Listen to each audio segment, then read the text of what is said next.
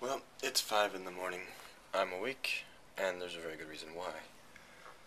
I'm planning a flight to Reading, so this is where I'm at right now. There's my flight plan, which is made. It has everywhere we're going, maps, and right now I'm getting the weather. That way I know if I have to do any type of crab flight, or what winds, what I'm going to expect when I actually get up to Reading. So yeah, I'll take you along with me. Alright, well, step 1 of the trip is done. Everything is planned as far as when, where, weather, all that. And step 2 of the trip was breakfast.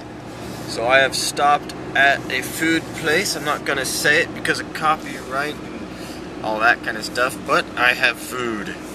So now I'm driving to the airport, eat my food, then meet with the instructor, go over the flight plan, and go to Reading. I will update you probably when I get to the airport. Well, suddenly a pointless update. I'm at the airport. I'm supposed to meet the instructor at 7:30. Huh? What's up? Oh, that was closed. That door is closed. So I'm just waiting for the instructor to show up at 7:30. It's about 7:20 right now. I'm breakfasted. I'm ready to go. So now we wait. Well, I had to double check the schedule. It turns out my flight's not till Monday. Not today, which is Friday.